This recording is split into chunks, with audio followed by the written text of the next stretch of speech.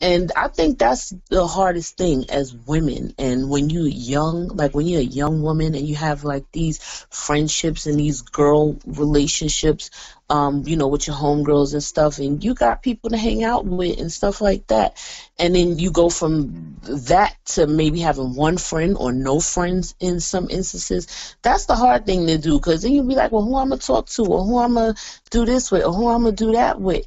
But for me, it was just like, okay, I see now why every 10 steps I take forward, it still feels like I'm stuck in the same place, because I'm surrounding myself with these people that really don't fuck with me like that. Like, I'm thinking that these is my homies, that we cool, and that, when I come around, it's a great thing. Like, it's a party, it's all love.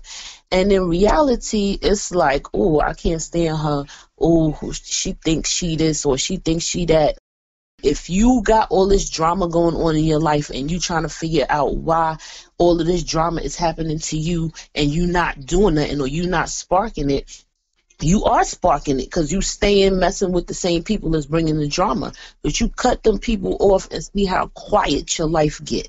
And it might seem boring, but you know what? I'd rather be boring. I'm boring. Good. I don't have no drama in my life. Nobody can call me up starting nothing, because I will shut it down early. There's no drama for me to be in. That is so peaceful for me. I have a peace of mind. You can't think with that type of drama going on. So for anybody that's listening, I just feel like if you want to move forward in your life, in your business, in your purpose, in whatever it is, like if everything in your life feel like it's stuck, then you got to take a look at what you stuck up under, who energy you stuck up under, and clear them people out.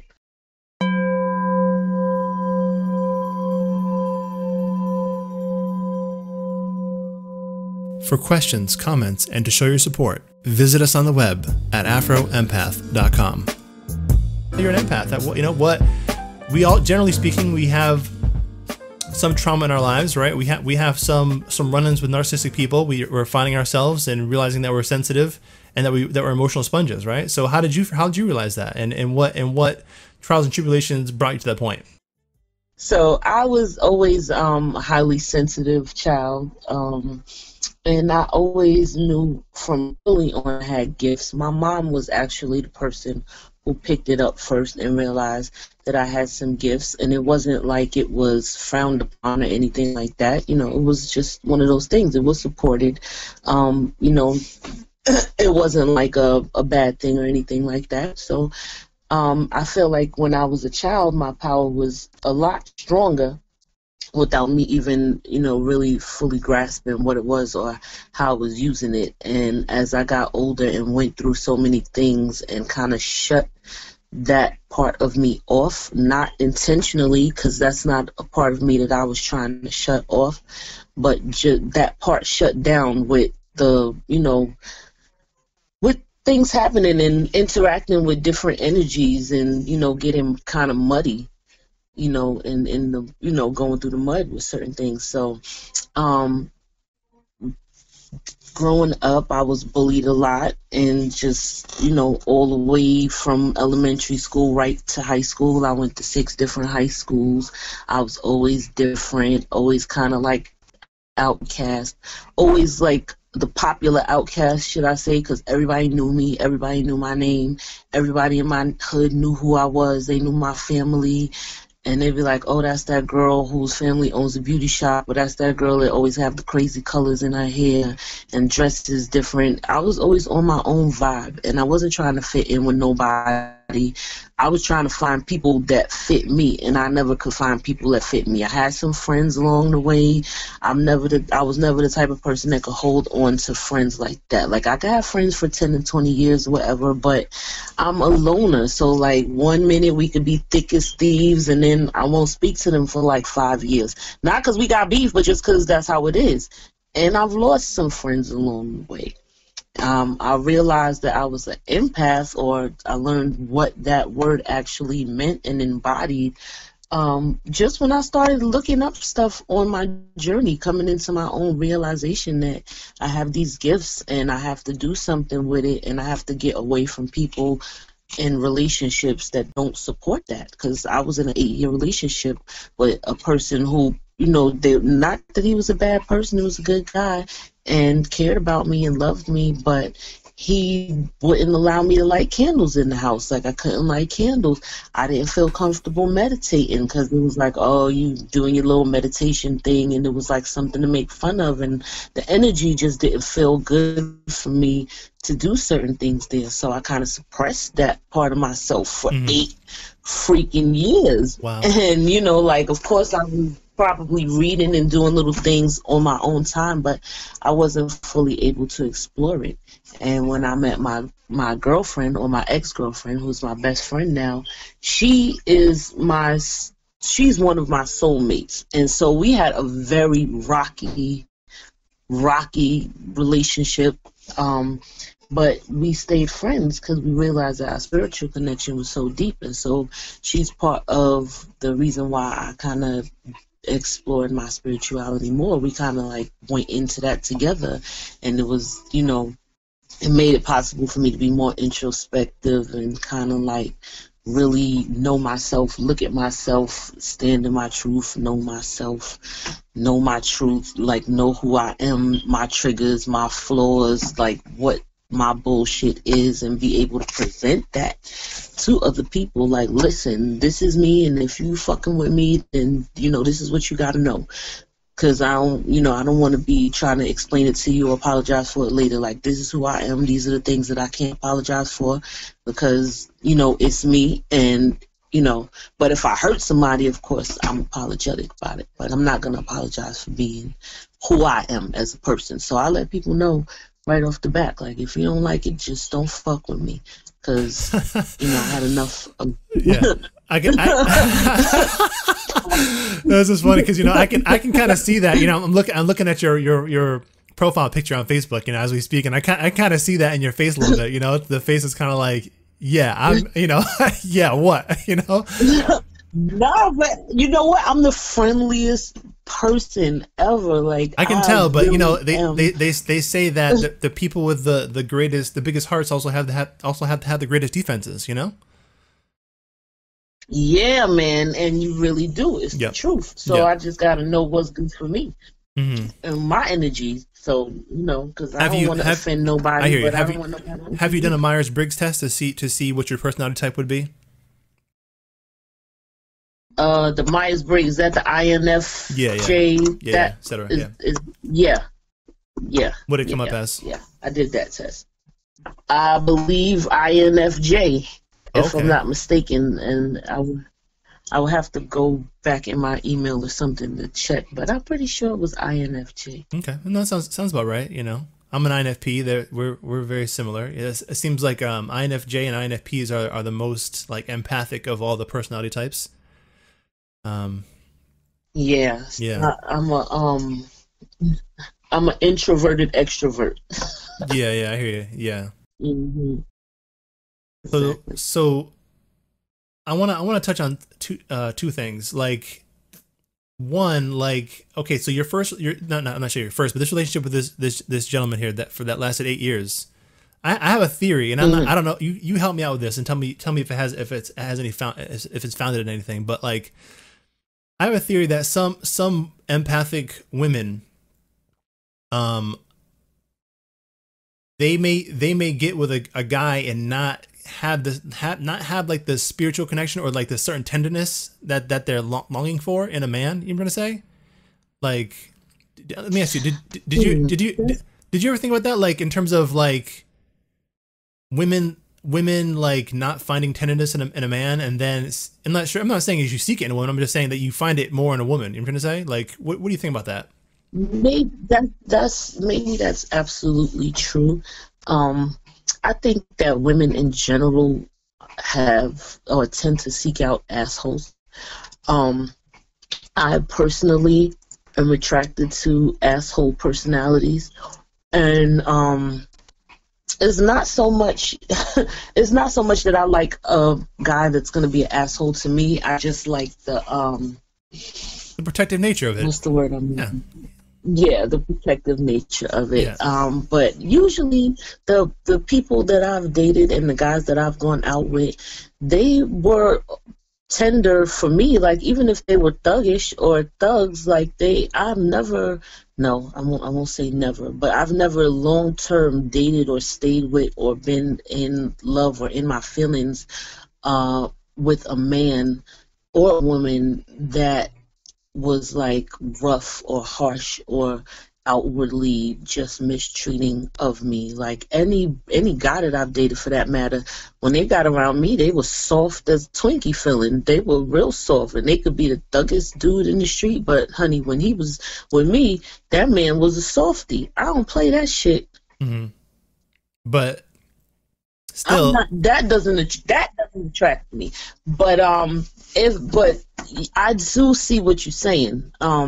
We do tend to attract like the opposite of what we seem to need. I'm only saying that because Or- I'm only saying that because I met a sister. She was number one. She had an abusive relationship with her father. Was abusive, so that may have made her. I don't know. Yeah, see, that happens. Like women that are in abusive relationships or grow up with a certain kind of male dominant figure around them, depending on what the interaction is, their choices in men kind of mirror that. And it speaks to that. And then when you realize it, or when you realize what you're doing, then hopefully you change or you do something better. For me personally, I've never really mirrored what I grew up around because my father wasn't in the house. And I didn't have a feeling about that. Like it wasn't something that I stayed up at night about crying. I had a crap load of uncles. I had a great grandfather, and those were the men that I grew up around. And my grandfather and my grandmother was together consistently until they died together. So I don't have that image. You know, I had some uncles that were playboys, some uncles that were this, some uncles that were that.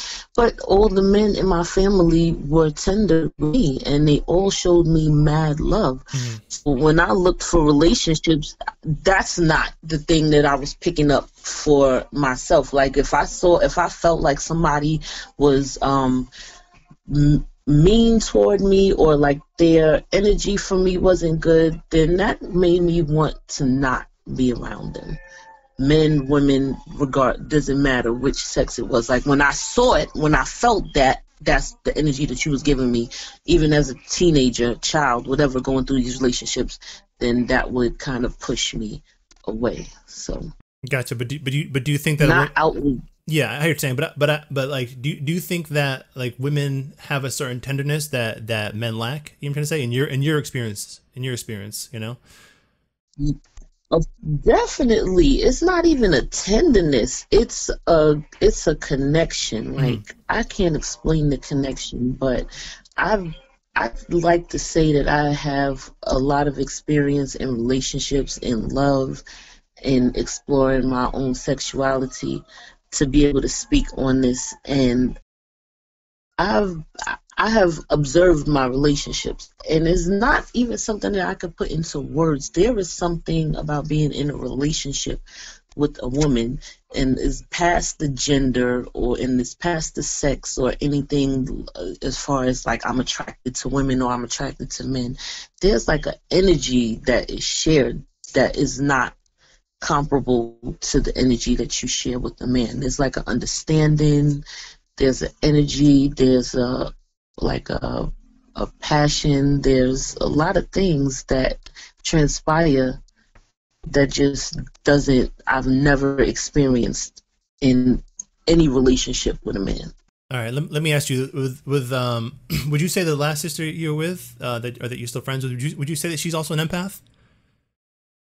Yeah, definitely. Okay, but the men, have you been with a man that was an empath? Um if I don't think so, and if I have been, either I didn't realize it or they didn't realize it Yeah, at the time. yeah. So But looking back, go ahead, I'll let sure. you finish. No, I said looking back, I'm not sure. I don't think. Yeah. Like basically, my theory is, and is that possibly because of the society we live in and the pressure that's on men, especially black men, should I say, a lot of us shut down. You know what I'm trying to say in terms of feeling, because it can be hard to being a black man in this society is like comparable to waking up in a nightmare every day. You know what I'm trying to say, but seeing that it's real. So a lot of us shut down our empathic abilities, and I think that because of that, we then a lot of women we don't have that connection that you speak about to give them. Is what I'm trying to say? So I understand exactly. Yeah. So my theory is that some women, I have a theory, and this is just a theory. I don't know if I can't say if it's true or not, but I spoke to one sister and she thought it might have some weight. Is that some empath females may get with women because there's a connection there that they're not getting with men, because a lot of men have shut down their empathic abilities living in the society that we live in as black men, Yeah. That could be true. Yeah. That could be not true. I think that you always connect with people on a spiritual level. I don't believe that some empath women are getting with other empath women just for that connection alone, because regardless if you have a spiritual connection with somebody, there has to be an absolute attraction between you somewhere, that's what you like, or that's one of the things that you like. So no, yeah, I'm not, but it's yeah, I think it's definitely empath women are attracted to other women. And that could be part of the reason, a big part of the reason, because most of the women that I were involved with were very spiritual, in nature. Yeah, it's not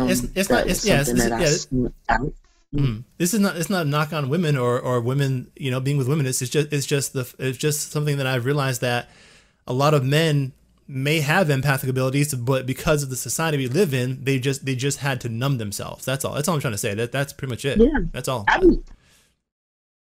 think that's definitely true. Oh no, I'm not offended or anything. Yeah.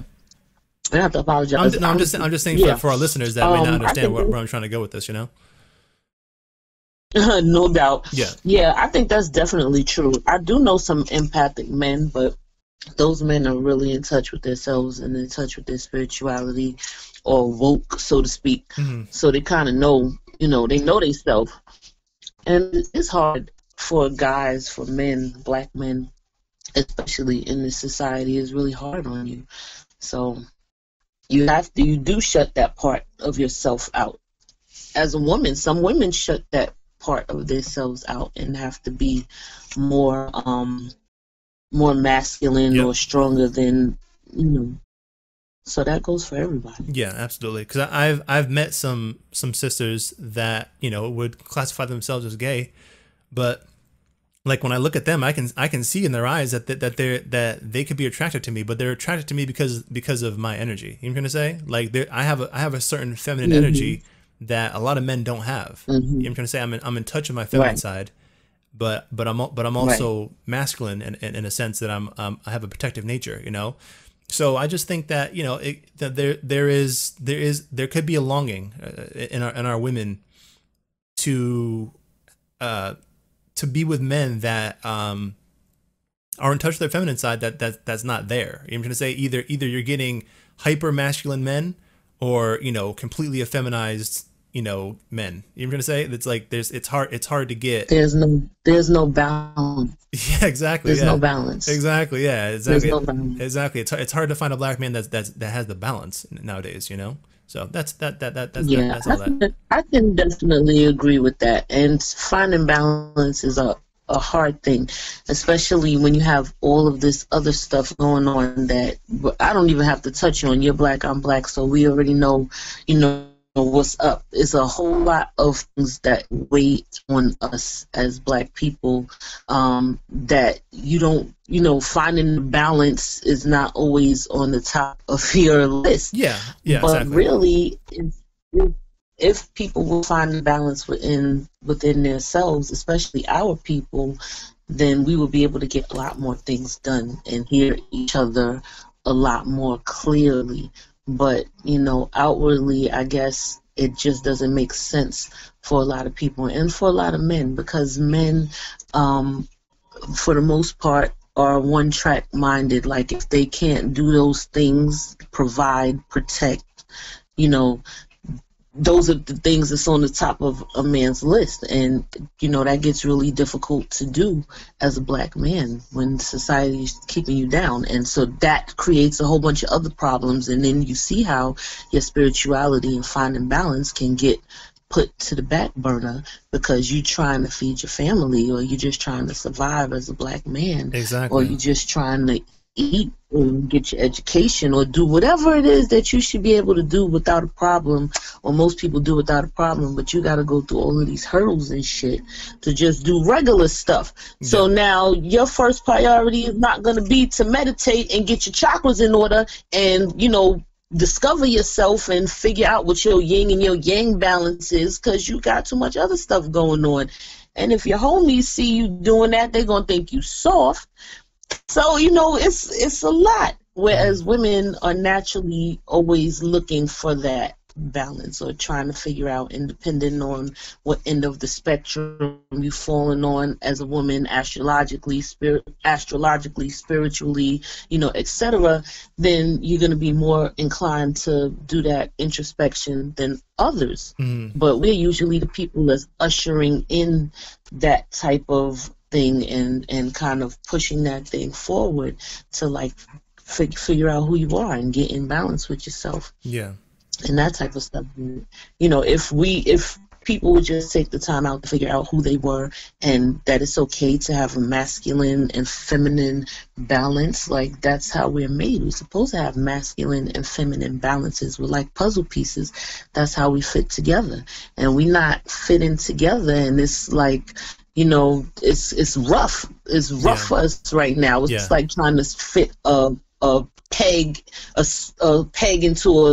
into a circle, or a circle into a square hole, because we're not balanced, and we're bringing that imbalance to each other. Bingo, and we're not fitting together like we're supposed to. Yeah, I think the black male has to, because he is so socially and economically castrated by design. I think he sometimes overcompensates for that and tries to be hyper masculine. You know what I'm trying to say? Well, the society promotes that. Yeah, but I'm saying the society promotes that, but you don't have to feed into it. But a lot of them do, because it's the only way that they can feel like a man. And so I think that sometimes that turns into when in a relationship, it can turn into either physical abuse or some kind of other type of abuse. You know what I'm trying to say? Where they feel like they got to put a woman down to feel like they're a man of the house. You know what I'm trying to say? Or to feel like they're a man, period. Because they've lost the typical avenues to express yourself as a man, as being a provider. You know what I'm trying to say? Because it's hard to be a provider, in a world that is designed to shut you out. So, it's hard being a provider in a world that's not set up for you to be able to provide. Yeah, exactly. So the whole Maslow's hierarchy of needs thing, they have us at the bottom rung of that still. So I think hearing you speak about men and women, it kind of makes me think, boy, it must be easier just to be with a woman, because you don't have to deal with all that. It's not that you hate black. It's not that you hate black men, but you realize that we do have a lot of struggles outside of knowing ourselves. You know what I'm trying to say? So if you're on a path towards, I don't think it's easier. It's difficult. No matter who you dating, it's gonna be difficult. If you're dating a person of color, that doesn't know thyself, then you are going to have a difficult time. So, and I date black women and black men. And however you want to categorize what falls under that umbrella of people of color. You understand? And so I'm not gonna say either is easier than the other, because it's not. I think that for me now, knowing myself going forward into any relationship, I already know when I'm in the person's presence, when I'm getting to know a person, if certain things are gonna work out or how far certain things could possibly go. So or how difficult things could actually be. You can't you can't really know everything, but I know who's going to fit me, so to speak. So what? And if partner's not meshing with me, then I'm out. Gotcha. So what are a common themes among women that you've dated in terms of the issue that they struggle with? Um, I don't know if there was a common thread. I think that the women that I dated at the time were just in my life for those seasons, like to bring me to some kind of awareness about myself, and vice versa. I brought them to some kind of awareness about their selves. They all had like different stuff going on with them. So, and different stuff going on as it pertains to our relationship, and that's why, we didn't work. But I will say that the last person that I dated, which is my very close friend, my best friend, she was like the combination of everything up to that point. So our relationship was very explosive. And there was a lot of things going on between us. I think we came together at a time where we were just going through a lot, and both really trying to, like, getting hit in the head with the universe was banging us in the head. Like, listen, that's a hard thing when you're having all of these things go on, because that affects your world outwardly. It affects everything. It affects your work. It affects your home. So we had all of these things going on, and I just have to say that for us to have gone through so much and to be able to come out on the other side as friends and like be able to have deep conversations about spirituality and kind of like be in tune, like we'll be going through the same stuff at the same time, and I'll be like, yo, I didn't call you for a week because I was going through it. She'll be like, I know, I felt it, I knew you was going through it. Or like we have that kind of ebb and flow between each other. That's kind of, it's hard to find, and when you do find it, it's not going to be pretty. It's not going to be flowers and roses and stuff like that. Usually your soulmate is a mirror. It's like putting up a mirror to you, and you're gonna fight it. Mm-hmm. That's beautiful. I'm just blessed to hear that you have that kind of relationship. That's good. But we talked a lot about black men and what they go through. So what I'm saying, what common themes do you see in terms of black women in general, though? Like right now, what do you feel that you guys are dealing with in terms of knowing thyself? As a black woman, Yeah. well, we are at the bottom of the totem pole, and so people go back and forth with whether black men are at the bottom or black women are at the bottom, but they say it's a man's world. So I'm gonna say, for the sake of this conversation coming out of my mouth, that we are in society, we're at the bottom of the totem pole. We are under black men, and we have been bombarded with these images, with these messages that we ain't shit, that we're not good enough, we're not pretty enough, we like the ugliest women on the planet. Everything is wrong with everything about us, from our nappy hair to our big lips to all of these things. I wrote a poem about this like 15 years ago, and I swear this before the explosion of the Kardashians and everybody injecting their lips and stuff like that. I wrote this poem, and it's so funny because when I think about what's going on today, well, like black women still feeling like we're at the bottom of the totem pole, but slowly coming into this awakening of being natural and embracing our own beauty, and that's a beautiful thing to see in of itself. But we got a long way to go. We still had to struggle, because now you got people pumping their butts up and getting their lips injected, getting tans, getting all of this. Like, you could literally be a black woman without going through all of the pain of being a black woman. And it's like, wow, but we still not enough. And it's like everybody wants to take everything from us and don't give us no credit. Like, y'all ain't shit, but by the way, we'll take them lips, we'll take that nappy hair, we'll take all of that because it's better on everybody else but you. And then if you go to school and you work, you too strong, you too independent. If you say, I want to be a stay-at-home mom, or I just want to, I want to be in a happy relationship and raise kids and have a husband or whatever, then you're lazy, or you don't have goals. Like, I don't know. I feel like you, as, for black women, like, you kind of can't win. So for me, and for myself and for other black women, some other black women that I know, I just figure, fuck it. I'm not trying to please nobody but me. Mm-hmm. Does that mean I don't care about anything? No, it doesn't. That just means that I need to figure out how to love my own beautiful black self and come out of the mindset that I'm at the bottom of the totem pole, because even though that's what society places me, that's not who I truly am. And so I have to keep myself in that realization and out this matrix way of thinking. And that, it's hard. It's not like it's an easy thing to do. Even when you know better, it's still a struggle every day. You still struggle with your interactions with people and how certain people treat you, how certain people react to you, especially when you walk in your truth and you know who you are and you decide that you're not going to let somebody talk to you any kind of way or treat you any kind of way, or you're not going to accept any kind of service, or that just brings up a whole nother thing. So it's just like a daily fight. It's you on the battlefield every day.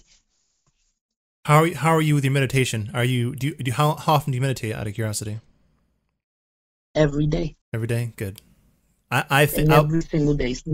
Yeah, day. I was just meditating and thinking about, like, kind of not what you're talking about in terms of with black women, but just in terms of myself, because we all have our own struggles between as black people, as a period, male or female, and I realized that ultimately, no matter what you see on the media in terms of a better image of yourself, or what you tell yourself, I feel until you do the inner work, or the inner chakra work, I'm trying to say, to really let go of this world and to stop caring about polls or the bottom top, who decides that? You know what I'm trying to say? Ultimately, exactly. Ultimately, we are each universes within ourselves. You know what I'm trying to say? So yes, it's like, once you realize that, then all is mine. So you can define your reality based upon how you like to perceive yourself. And I'm gonna say, and then based upon how you perceive yourself, the world will change around you. You know what I'm trying to say? That's absolutely true. Yeah, we've been in this country under white supremacy. We've been going through a process of, I like to think of how in boot camp they break you down. They break your self-esteem down. They break it down so they can rebuild you up something new and better. You know what I'm gonna say? And I think that metaphysically speaking, we've been broken down to learn how to be in our truth. You know, to refine our truth, our inner truth. And I think that really what that really is that. Really, your worth. I feel your worth really in this world is going to be based upon your knowledge of self, and through that knowledge of self, your knowledge of God within yourself. You know what I'm trying to say? And once you're no longer subject to being dictated by finite things, which your vessel is, you know what I'm trying to say? then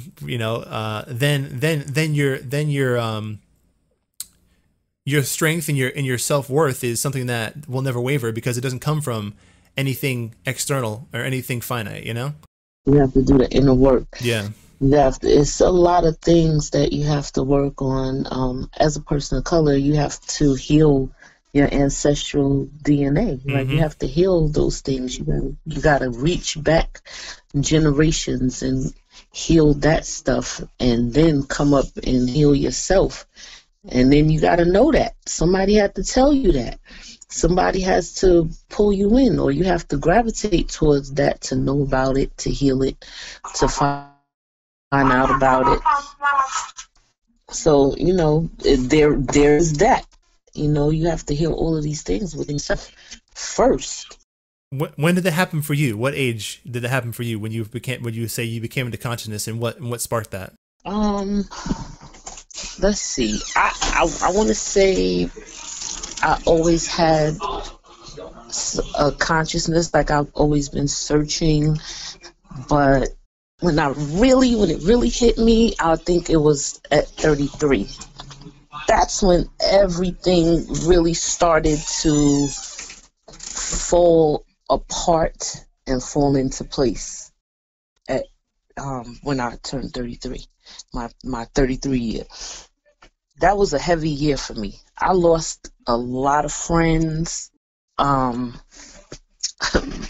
all my friends. I lost so many friends, and I just came into so many realizations about everything, about life, and like this path that I had to forge in the world at 33. What sparked it? Was what was it? Was there I mean, obviously it's an internal thing, obviously first, but what physically sparked it?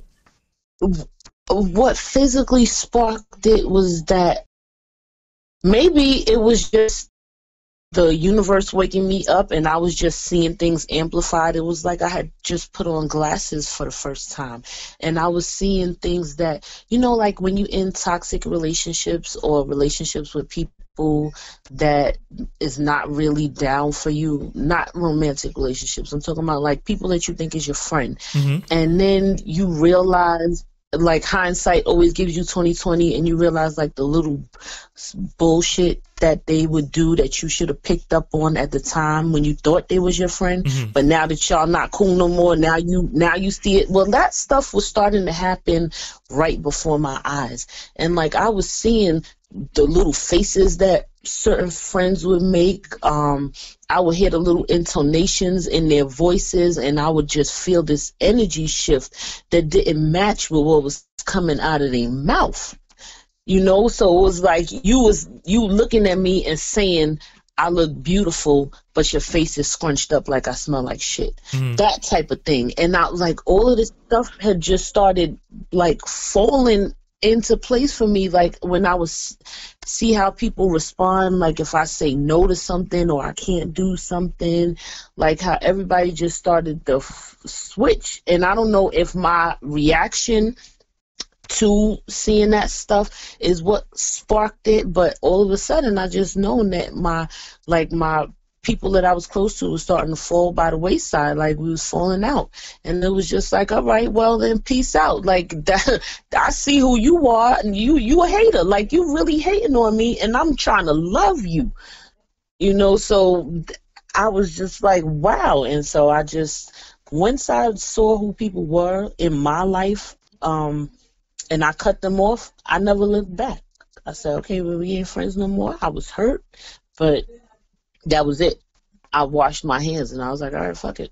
How'd that process go? Take me through that process, because guess what? One day a girl's gonna listen to this and is gonna go through the same thing, and I want to know how you did that. Because letting people go, again, I just had one of my latest podcast episodes was about that. How did you do that?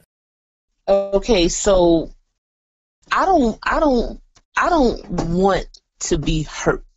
Nobody wants to be hurt. So your first reaction to something that's hurting you is gonna be to stop whatever it is that's hurting you. And that's just how I looked at these friendships. it was something that I couldn't ignore.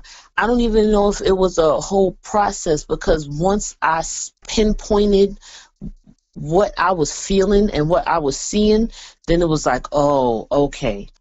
And I just stopped. I just fell back. Like, I stopped answering my phone.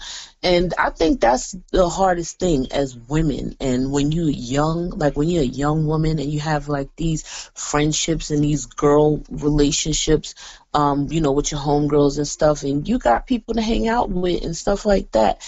And then you go from that to maybe having one friend or no friends in some instances. That's the hard thing to do, because then you'll be like, well, who I'm going to talk to, or who I'm going to do this with, or who I'm going to do that with.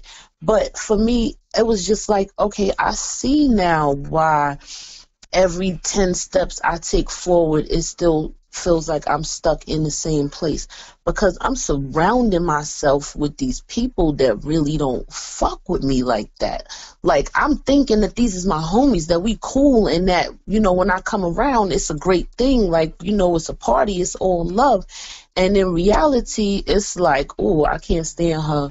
Oh, she thinks she this, or she thinks she that, or here come this miss, whoever. And that was the part that was like, wow, that was the reality check for me. I don't want to be where I'm not wanted or where I'm not appreciated. And when I felt that energy, I wanted to remove myself from it. So that's the process, just not wanting to be in that space. I mean, if you got all this drama going on in your life and you trying to figure out why all of this drama is happening to you, and you not doing nothing, or you not sparking it, you are sparking it, because you stay in messing with the same people that's bringing the drama. Yeah. But you cut them people off and see how quiet your life get. Mm-hmm. And it might seem boring, but you know what? I'd rather be boring. I'm boring. Good. I don't have no drama in my life. Yeah. Nobody can call me up starting nothing, because I will shut it down early. It's no drama for me to be in. That is so peaceful for me. I have a peace of mind. You can't think with that type of drama going on. So for anybody that's listening, I just feel like if you want to move forward in your life, in your business, in your purpose, in whatever it is, like if everything in your life feel like it's stuck, then you got to take a look at what you stuck up under, who energy you stuck up under, and clear them people out. Yep. Like, I feel like when you walk in the room, and this is not me being egotistical or anything like that, but when you walk in the room, in your mind, the people that you are coming into your life, like when you come to see your friends or your friends come to see you, you should hear like applause. You should hear like gratitude. That's the feeling that you should get when you are around people that give and receive your love and your energy. It should always feel like a standing ovation. Like it's love when you walk. That's what you should feel like. It should never feel like you're not sure what this energy or what this feeling is, because that ain't for you. If it is, it should always be love and support. When I walk in, like the feeling that you get when you walk into the room where your mom is, if you have a good relationship with your mom, you feel that love, you feel that support. That's the kind of people that you're supposed to surround yourself with. And if that's not the energy that you receiving from your crowd, then you need a new crowd. Yeah. I recently, or no crowd. Yeah, exactly. I that's one of the things I've recently come to realize is that, you have to take an inventory of your life in terms of the people that you surround yourself with, it's a major thing, basically, as empaths, we want to vibrate high. We want to vibrate higher and higher and higher, right? But not everybody has that goal. You know what I'm trying to say? And so, it's like when you begin to vibrate higher, you're gonna have some people that are jealous of they're jealous of the spark of God within you. Truthfully, now they're not even gonna know how to say that to know that. You know what I'm gonna say? They don't even realize why they're mad at you. Exactly. They don't realize it, exactly, because we as Black people are harbor so many inner demons that go unnoticed. And we've grown comfortable living with them. Yeah. And as empaths, we're light beings, so when it's time for us to shine that light, those lower vibrational entities they don't like being around that light. You ever say they like, it's like it blinds them and annoys them. It forces them to. It's like we're like a mirror for them, and we show them something within themselves that they're not doing. You know what I'm trying to say? There's inner work that they're not doing, and because we're doing it, we should. I always used to feel like that, like people were mad because I was just being who I was naturally, and I was never afraid to be that person. Like, everybody that knows me will be like, oh, like, you're really different, like, you don't dress like nobody, like, you don't care what nobody think. And it's not even that I was thinking I should care or not. This is just like, this is my skin, like, this is how I feel comfortable, and I don't know any other way to be. And people get intimidated by that, or it puts them off, because most of us are walking around with a different face on. Like, we all wearing masks. Everybody have to put on some kind of mask during in their everyday life. And when you just say, hey, like, this is me, this is who I am, it messes with people. And it's like, oh, why she shines so bright? Like, why you shining? I threw mud at this chick and she's still shining. Like, what is the problem? Yeah. I think what it is they don't know really what love is or what God is really, and so when they see it within you, that light within you, it's like, I don't know, it's like a monkey. They don't really know it's like you try to put a TV or something, like put a human invention in front of a monkey. They're not gonna know what it is, so they're gonna, like, do what monkeys do. They'll try to intimidate it. Maybe they'll throw some shit on it. People fear exactly what they don't know, and they fear what they don't understand. Exactly. Well, what they don't understand is God's love. You know what I'm saying? And so God exists within us, within our hearts. And so it's like when they become so alienated from that within themselves, I think what they're really trying to do is Black people want to avoid pain for as long as they can, if that makes any sense. Right. Right. In order to know love, in order to know God, you have to know and face pain. That's why we meditate, right? So Black people want to avoid pain for as long as they can, possibly. So when they come around you and they see God and they see that spark within you, it puts a mirror up to them and shows them that they're avoiding their own pain. And that's why they don't like you. That's it. That's really what it is. When it comes down to it. They don't like you because you're exposing what they're not doing, and they hate that. And sometimes it's not even that people don't like me or don't like you or empathic people. I think that we have this, as empaths, we have this experience where people will be around us because they like the energy, or they like whatever attention they feel is drawing towards us. But it's not that we are even seeking the attention or the energy. Is you bring that with you, and so they want to be around you, and they will drain you. And it's not, I feel like people who feel like they don't like me is because they don't like something about themselves. And that's not saying that everybody has to like me, because everybody not gonna like you. And so what if they don't? Because you're not put on this earth for everybody to like you. But usually when people have that kind of strong reaction, it's not necessarily you or something that you did. It's something that it's a feeling that you bring up for them. That's it. Yeah. That's it.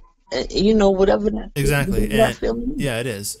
Truthfully, I've noticed within my own life, my own family, and just people in general, like, in order to face pain, and face what you're not doing, there's a certain bit of humility that you have to realize that you're not as strong and as tough as you think you are, or as powerful as you think you are.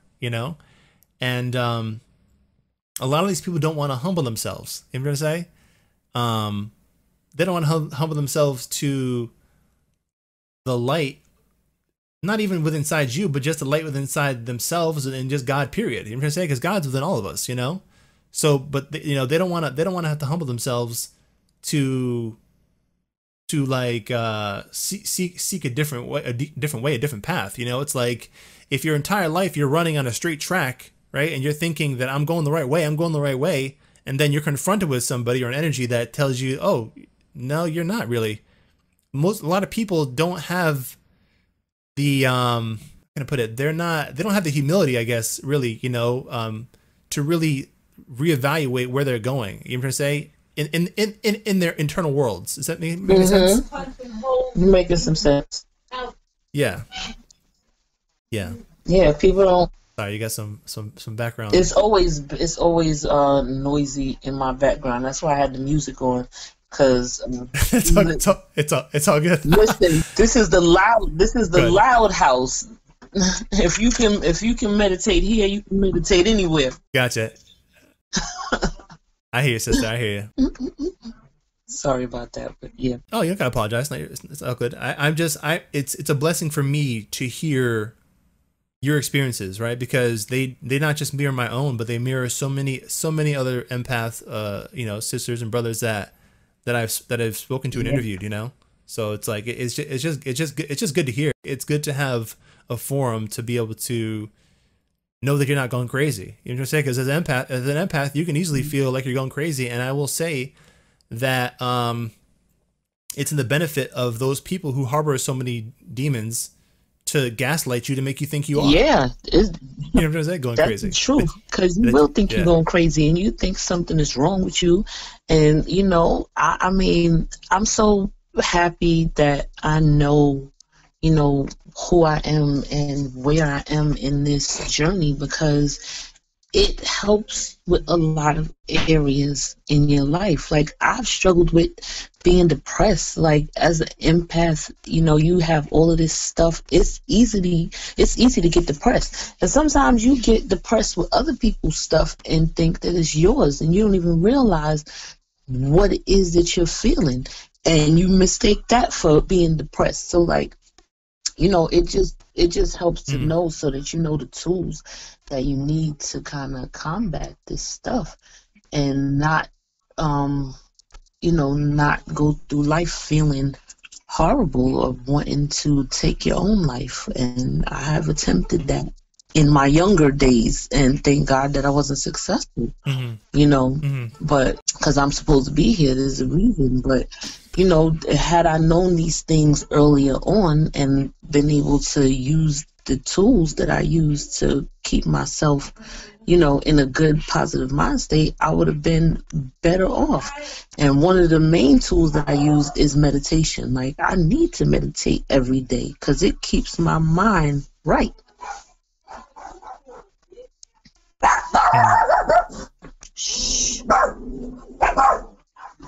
That means I got people coming in my house. It's about to get noisy. It's all good, sister. We're probably almost about to end here. You just gave some beautiful advice right there. Anything you want to close on or something? Because I know you probably got to head out here pretty soon. I don't know if there's anything I want to close on. Where are you at right now? Let me ask you that. Where are you at right now, and where do you see yourself? Like, what do you feel like in the universe right now, that, like, in terms of your lessons that you're needing to learn right now? Like, what do I need to learn right now? Like, what do you feel the universe is calling you to, like, realize within yourself right now? Okay. You know what I'm saying? Does that make any sense what I'm trying to say? Right now, I feel like I'm really just starting on my journey, as to finding out, like, what my true purpose is and what I'm being called to do. I know that I'm being called to find my tribe and to assist other women of color in their journey, whatever that may be, in their spiritual journey, in their journey to find their best and truest self, because that's what my journey is all about. That's what I'm trying to do. And so, like, right now, I feel like it's a really good time for me, because I'm really learning more and more who I am every day. I'm accepting of almost every, part of me.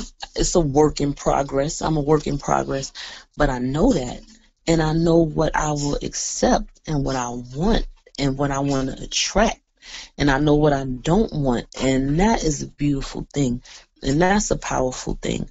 And I just think that anybody no matter where they are in their journey, like, we all as people, in order to be our best selves, I'm trying to be the best version of myself, whatever that is. I want to know it. I want to know what it is to be at my best physical, fit self, how it feels to feel great in my body. I want to know how it feels to feel in tune spiritually and in order and aligned. I want to know what that feels like. And so that's my journey to get there, or as close to that as I can be, because I can't be good for anybody unless I'm good to me first. I think that's the message for women, for empaths, for black women empaths, is to self-care. Take care of yourself, get to know yourself, don't be scared of yourself, stand in your own truth, recognize your bullshit, because you got some. We all got some. Recognize what it is, recognize the things you need to work on, and just be honest with people. Either people gonna love you or they gonna leave you alone. That's the best thing for you. Just stand in your truth and get to know yourself. If you or anyone you know would be interested in spiritual life coaching from a fellow empath, email afroempath@gmail.com or visit afroempath.com for more information.